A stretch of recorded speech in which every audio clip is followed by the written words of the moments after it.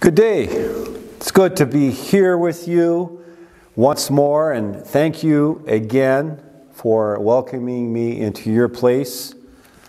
I pray that God has been good to you, because the Bible teaches that God is good all the time. I just want to begin by introducing a person that's not around anymore. As a matter of fact, he died a long time ago. His name is J.C. Ryle. He was born May 1816 and died June 1900 at the age of 84. Now, Ryle was an evangelical and also became the first Anglican bishop of Liverpool, England. And he said this about Christians, quote, "True Christian is called to be a soldier and must behave as such from the day of conversion to the day of death.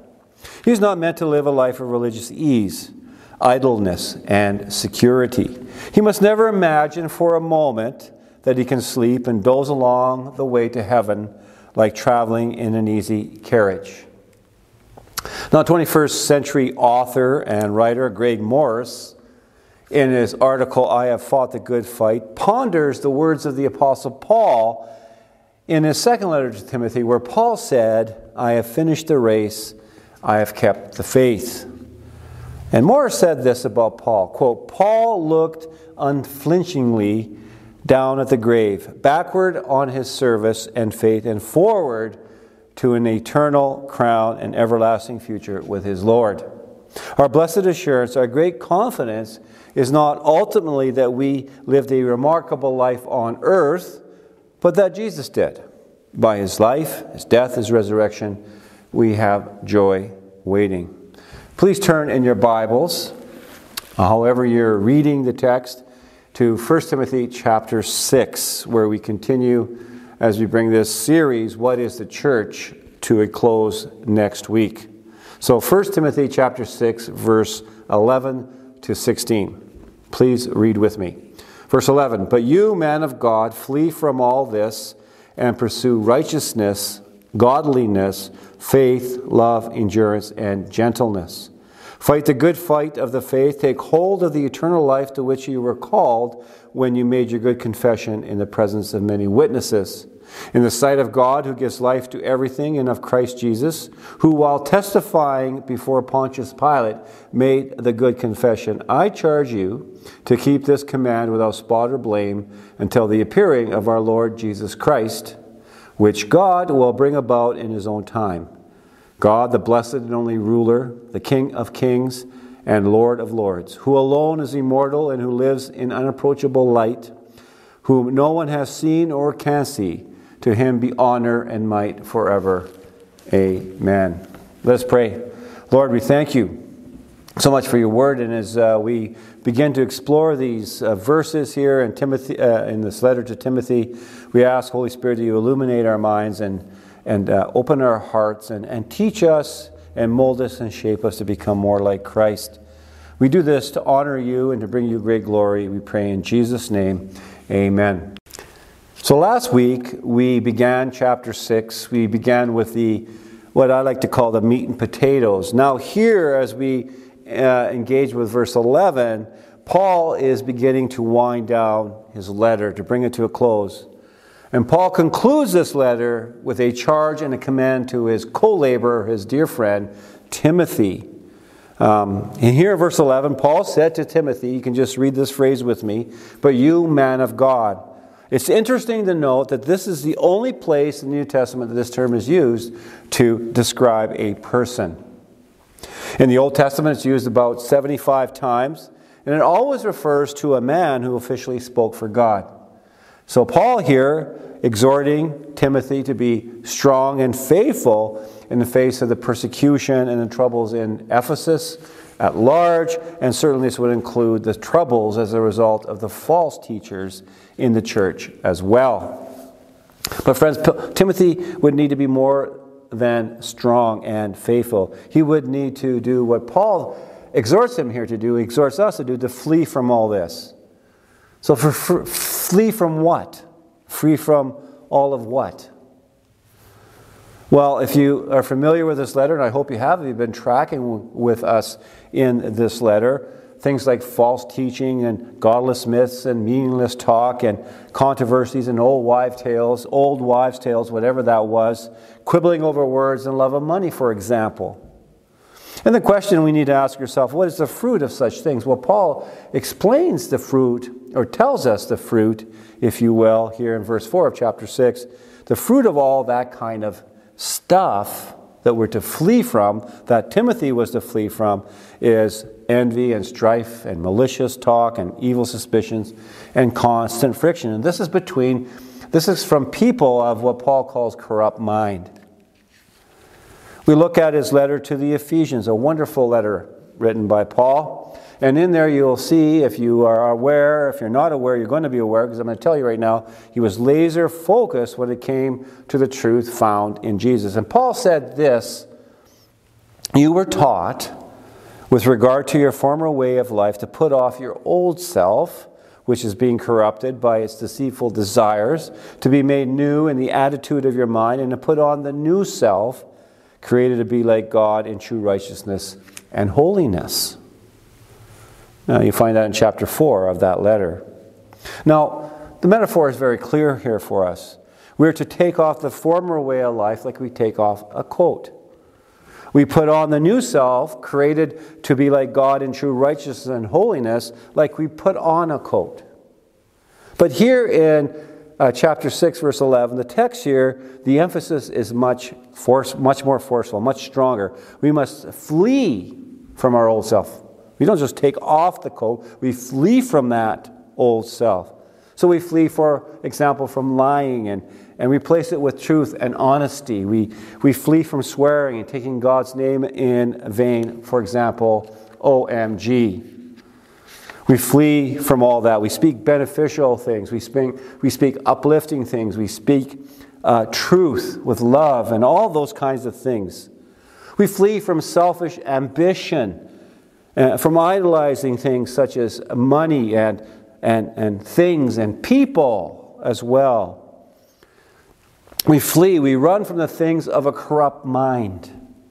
We flee like Joseph did from Potiphar's wife who wanted to take him to bed, and we flee despite the consequences, like Joseph was accused of basically assaulting his wife falsely and put in jail.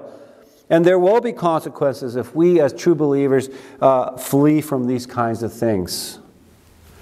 What we have here then, what Paul is presenting to us, is a contrast between the false teachers and all of those who continue in the old self, contrasted with people like Paul and Timothy and true believers in Ephesus who trusted fully in Christ, who put their trust in Christ and His Word, that is the Bible. If you remember what Paul said about the Bible in 2 Timothy 3:16, if you remember John 3:16, remember 2 Timothy 3:16, very important scripture. It says there, what Paul said, all scripture is God-breathed and is useful for teaching, rebuking, correcting, and training in righteousness, so that the servant of God may be thoroughly equipped for every good work. So Pastor Timothy, we'll call him a pastor because he was, and the church in Ephesus, the church today in the world, we must seek to be thoroughly equipped for every good work that God has called us to do. You see, friends, the Christian flees from all ungodliness. And now Paul exhorted Timothy here to what? To pursue something. Pursue what? Pursue righteousness, godliness, faith, love, endurance, and gentleness. What we have here, folks, really is 6 virtues, or 6 qualities that Christians, that true believers and followers of Christ are to pursue. And for those of us who are familiar with the fruit of the Holy Spirit as described in Galatians chapter 5, verse 22, you will notice the similarities here with these particular qualities, these 6 qualities of a Christian here in this text. Now, dictionary.com defines the verb pursue in this way, quote, to follow, to strive, to gain, to seek to attain or accomplish.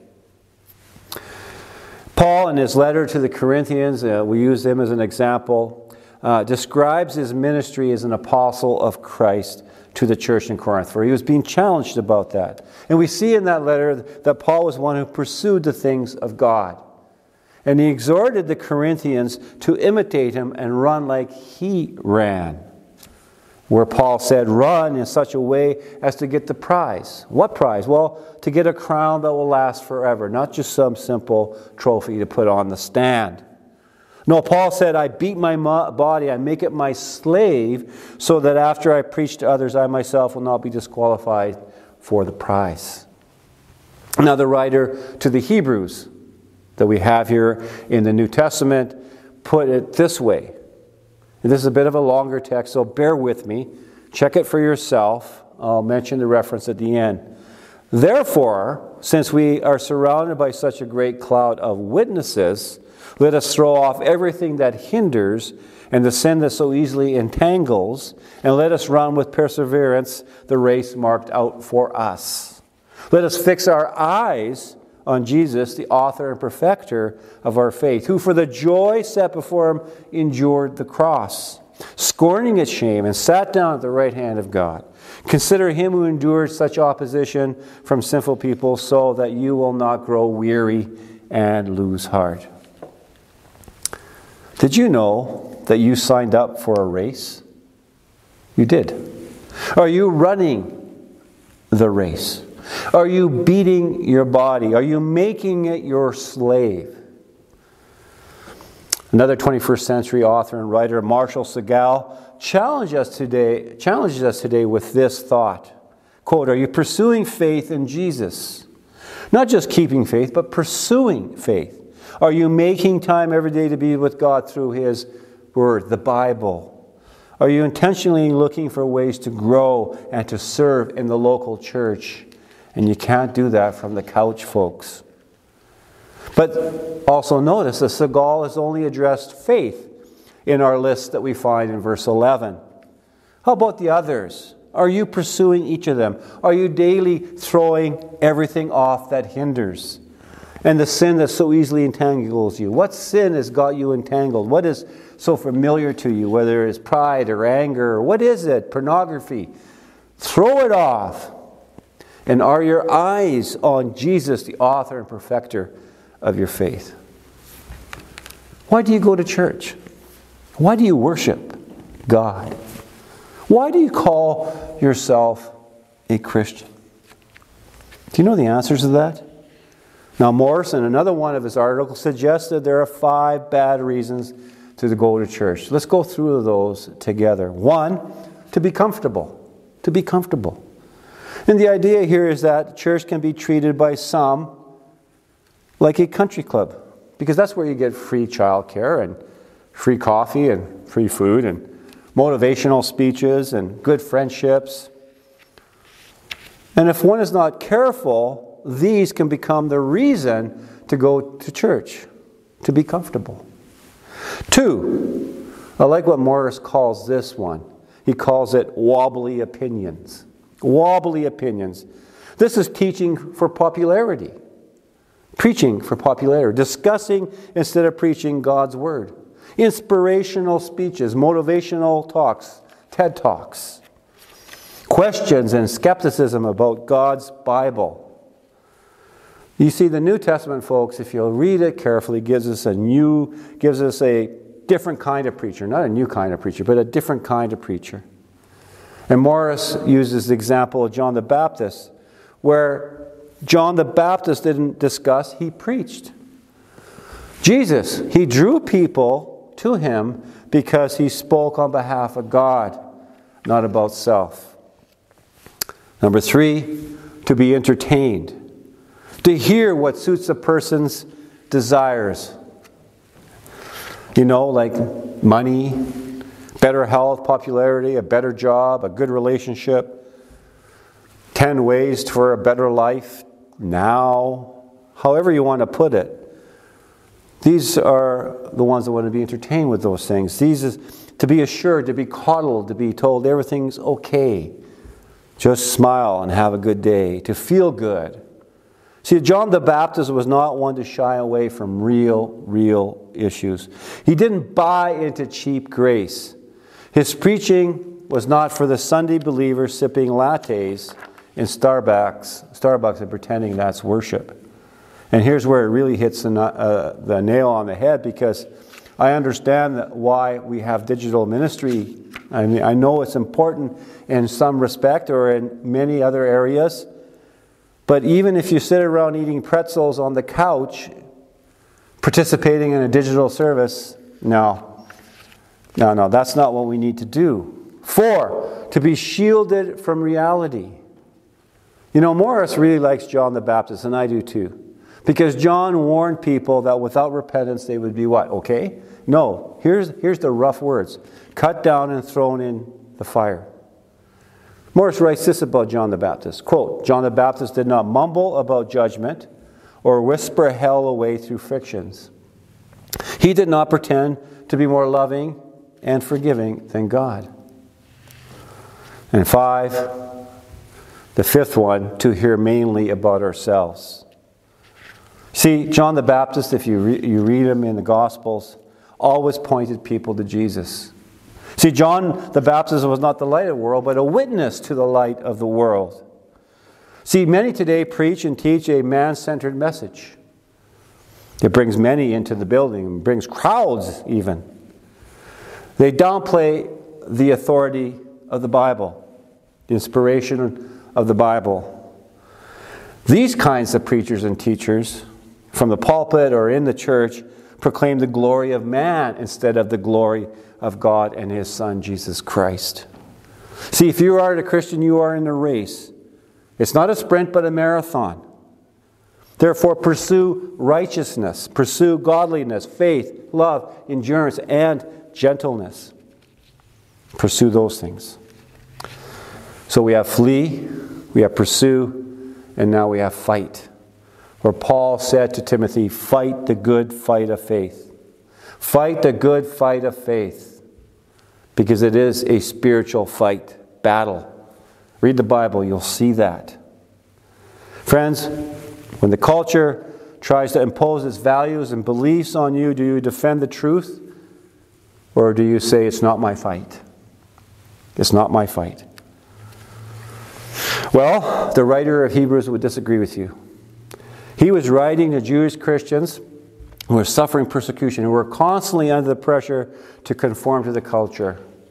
And he said this to them, holy brothers and sisters, who share in the heavenly calling, fix your thoughts on Jesus, whom we acknowledge as our apostle and high priest. We are His house. Now, don't take that literally, but we are His house, if indeed we hold firmly to our confidence and the hope in which we glory. Paul said this to the Corinthian church, my dear brothers and sisters, stand firm. Let nothing move you. Always give yourself fully to the work of the Lord, because you know that your labor in the Lord is not in vain. And to the Philippian church, Paul said this, for to me to live is Christ, and to die is gain. If I go on living in the body, this will mean fruitful labor for me. Friends, whoever you are, whoever's listening to this, watching this, what are you holding on to? What are you holding tightly to? Is it your money? Is it your health? Is it your family? Is it your success? Is it your sin? Is it your anger? Is it your name? What is it that you're holding on to tightly? Paul said to Timothy, take hold of the eternal life. Take hold of the eternal life to which you were called when you made your good confession in the presence of many witnesses. Let's go back to the Philippian church. Paul, in that letter, gives the church there a list of all his accomplishments as a Pharisee. And as a Pharisee, Paul's pedigree was unimpeachable. But Paul said this about that time. He said, whatever were gains to me, I now consider a loss for the sake of Christ. I consider everything a loss because of the surpassing worth of knowing Christ Jesus, my Lord, for whose sake I have lost all things.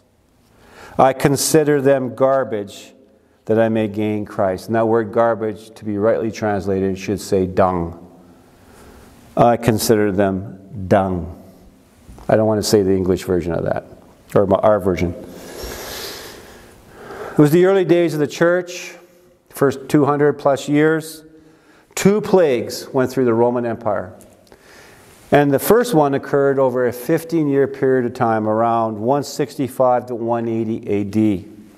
The second one happened about 100 years later.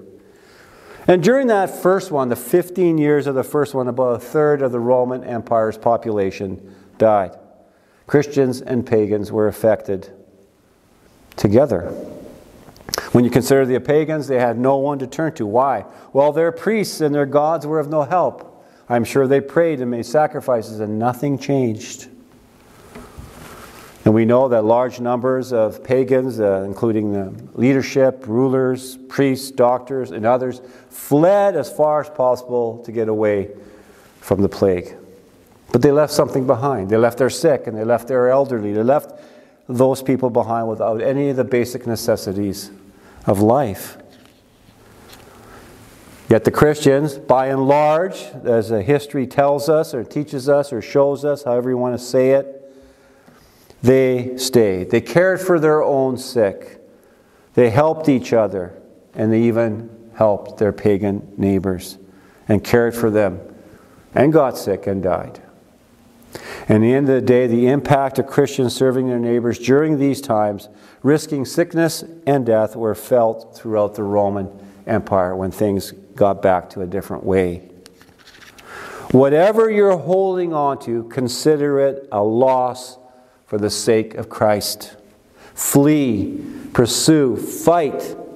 Because of what? Because of the surpassing worth of knowing Christ Jesus. Not my words, the Bible's words. Take hold of the eternal life without spot or blame until the appearing of our Lord Jesus Christ, which God will bring about in His own time.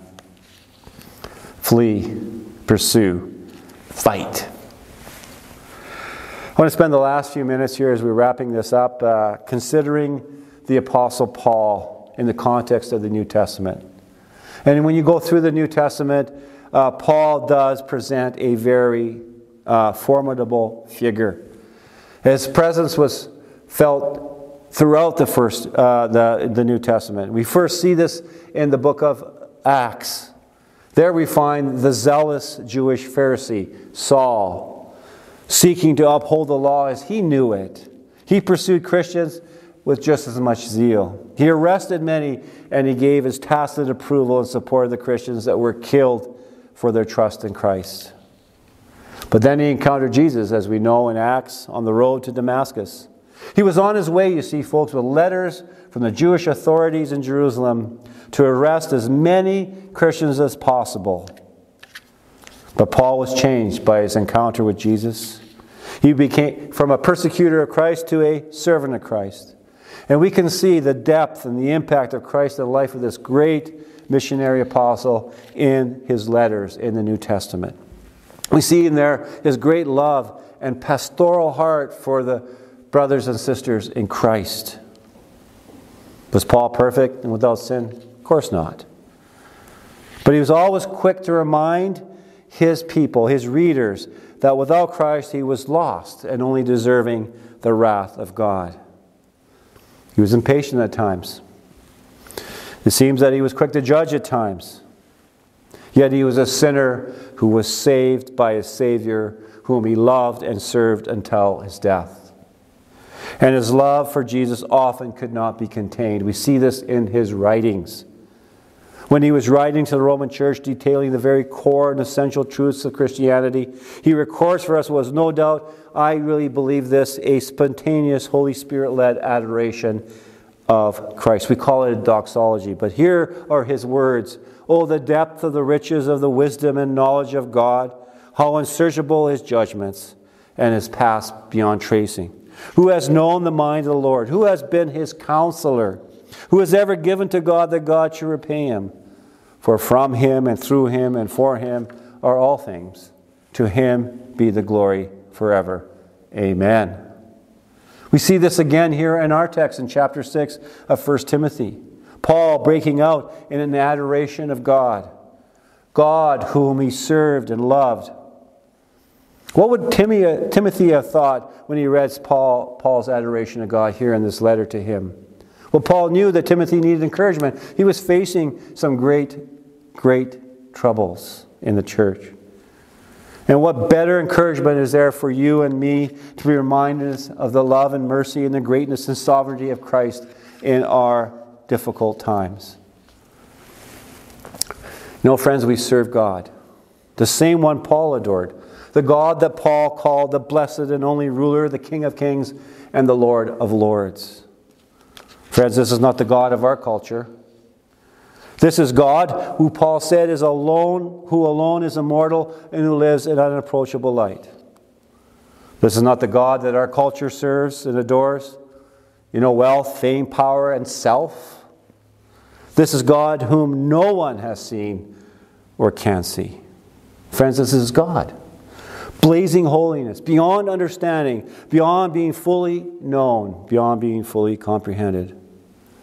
So what is the only reasonable and only sensible response for those of us who have been saved by His grace and mercy through His Son, Jesus Christ? May I end this message by saying this is our response. To Him be honor and might forever. Amen. Amen. Let us pray. Father, we thank You. Indeed, You are glorious. You are, yes, other. You're wholly other. You're transcendent. But at the same time, we meet You at the foot of the cross to Your Son, Jesus Christ. And Your mercy and love is displayed for us on that cross. And I pray for all those who are hearing this and seeing this. I don't know where they are in their journey, Lord. But I pray that You would grant them repentance, that You would open their minds and their hearts to the great mercy and love of Christ that we find at the cross. And Lord, thank You so much, for You are indeed amazing and wonderful and glorious and blazingly holy. We pray all these things in Jesus' name. Amen. Well, thank you very much. God bless you. God keep you. Make His face shine upon you. Shalom.